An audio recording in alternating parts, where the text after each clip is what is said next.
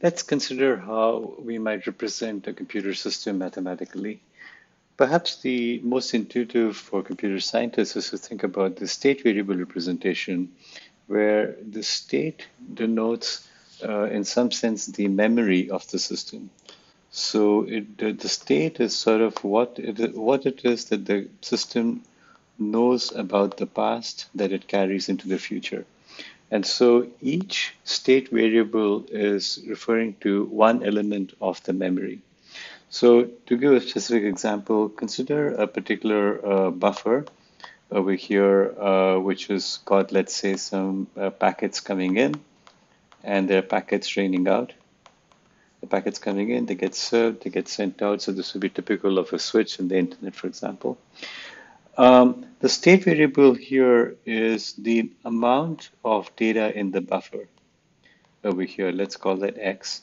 And the reason it's a state variable is because the future evolution of the system depends on this memory. Why so? Suppose that the buffer is full and a packet arrives, then that packet is going to be dropped. So the evolution, the next step that happens in the progression of the system depends on whether the buffer is full or not, and that's captured in X. Similarly, let's say the buffer is empty and the server over here wants to send a packet, but there's nothing to send. So the transmission line will be free. There'll be nothing for it to do. And again, you can see that that depends on the state of this variable. And so at each time step, either the buffer goes up or it goes down or stays the same. And that exactly is the time evolution of the system. So we can view X, therefore, as the memory element as the state here. So the state in this system is going to be X. Uh, Now, in general, one can have a set of state elements. It can be as many as you wish. So, for example, if you had a system, a router which had, let's say, three buffers, then each buffer would have its own occupancy level. And so we could call this variable x1, x2, x3, and that would be the set of three state variables that we have over here. In general, it would be a vector x that goes like this. Now, we are concerned also with the output. The output is denoted y, and the output y is typically going to be a function of the state. And when we consider systems in general, y is going to be some function of the vector x, and of course there'll be some other things as well. But the for a linear time invariant system, y is going to be a very pretty straightforward function of x, and so y will be having the form some parameter c1 x1 plus c2 x2 plus plus cn xn, where we have n state variables plus some more terms. Okay, so what are the other terms? These other terms are essentially the input values. So when we have the system over here with some state like so, x, and it has some output y. Now, of course, y can also be a vector, but for right now, let's assume it's a scalar, and it has some input u, and it'll have some disturbance w.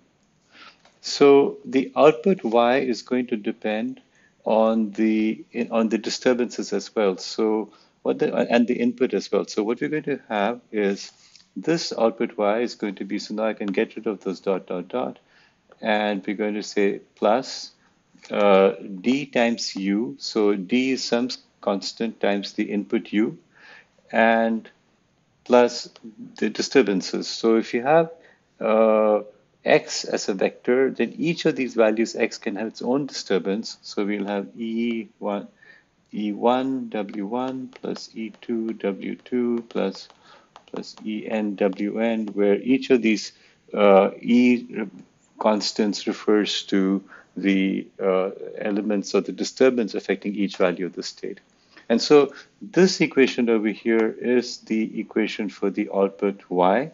And we can write it in terms of a matrix representation. So let's say x is denoted by the column vector like this, x1, x2, etc., xn. Then that's x. And so uh, the this product is going to be, and let's say C is given by the vector, so we just write it as C1, C2, etc., Cn, and similarly we can define E, uh, and we similarly define W. Then we can write Y, the vector Y is given as C transpose X, the vector X, plus du, because u is a scalar, plus E transpose u. So E transpose W, but vector W, where, so you can see that this works out pretty straightforwardly based on the definition of vector product, scalar product of two vectors, of E and W over here. So these are in fact vectors, so I'm going to put that over here. Okay, now what about the state itself? The state itself is going to be affected by the inputs. And so in general, we can say, for example, x1 dot, so in a simple linear time invariant system, let's just use it into, we can use the simple differential value. In general, it could be x1 dot, x1 double dot, etc. But let's keep it simple. Let's just say x1 dot is equal to a11 x1 plus a12 x2 plus b1u plus f1 w1. What are we saying over here? We're saying that the evolution of the state value x, how it changes as time, is related to its own value in the past, x1, as well as all the other state variables, x2, etc., up to xn. So this means that we are actually assuming that the state variables can interact with each other. And so that makes the system more complicated because it could be that the memory elements are interacting with each other. And of course, it could be the case that all the values ai are not equal to 0 and aij for j not equal to I are equal to 0. This would make the matrix A would therefore be a diagonal matrix with only these elements being defined. And if that is the case, then we would have a particularly simple system because then each state variable is evolving independent of the other state variables. But the presence of off-diagonal elements aij in this system is what's called coupling. And with the coupling, what this implies is that we are linking together the behavior or the future behavior of these state variables one to the other. And whenever we have coupling, we actually end up with lots of problems. So it's always good for us to try to decouple a system. And if you're familiar with linear algebra, then one way to do it is to take a matrix which has coupling and use what's called the similarity transformation to decouple the matrix, and that involves essentially rotating the matrix in the appropriate space by changing the basis vectors. But if that may or may not make sense to you.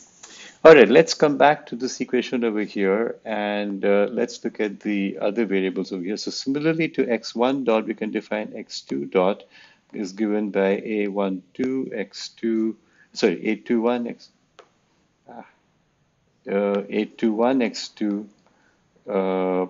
A21 x1, I need to, okay, A21 x1 plus A22 x2 plus A2n xn plus B2u plus F2w2. What is interpretation? It's the same thing. The rate at which the x2 variable changes is linked to its own past history as well as to the other memory elements A21 to A2n, as well, of course, the input u and the disturbance w, and W2 in particular, because you're looking at the disturbances for each. Again, using a matrix notation, we can simplify this as saying x, the vector x dot, is given by capital A, x, where A is a matrix, x is a vector, plus B, U. These are both, sorry, it's a single input system, so U is a scalar plus F, W, where F is a vector. And F is a matrix and W is a vector. And so this representation concisely denotes how the system evolves with time. Um, okay, the in general, we can make the system respond not just to a scalar input, but to a vector input. So if you have a vector input u and a vector disturbance w and a vector output y, then essentially we're going to replace these by the appropriate vectors and matrices. So in fact, this will become the matrix B multiplied with the vector U, and Y will similarly be depending on this. So vector Y will be given by the CTX plus the uh, inputs will be the vector D instead of the scalar. It will be vector U, so it will be DTU plus ETW. So that would make it completely vector inputs and outputs, though in general, and actually certainly for this course, we will not be studying vector inputs and outputs. We're looking at just scalar input, single output systems. That's complicated enough. And if you look at a more general case where we have nonlinear systems, then we would say x dot. I'm going to remove t and I'm going to assume everything is vectors. I don't want to draw the vector thing anymore. There's some function f of x, the prior state, the input u, and w, the disturbance, and y is given by some function g of x, u, and w. So that's the most general form we can write it, and where f and g are arbitrary nonlinear functions. And often what we do is we want to know how the system behaves in the neighborhood of a particular set point. So let's say the set point we want, the set point meaning the values that we would like x to take and y to take correspond to x naught, and so the set points are x naught, u naught, and w naught. These are sort of the mean values or the central values, and we want to understand how the system behaves in a little bit of a region around it.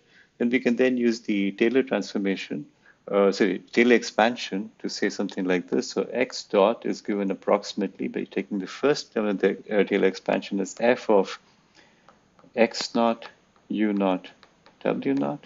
So that's the first term plus, and then in the normal single univariate case, you would take sort of x minus x naught times the derivative. For the vector case, we need to do something more complicated. It's x minus x naught transpose del xf, where del xf represents the gradient of f with respect to x, plus u minus u naught transpose del uf plus w minus w naught transpose del wf.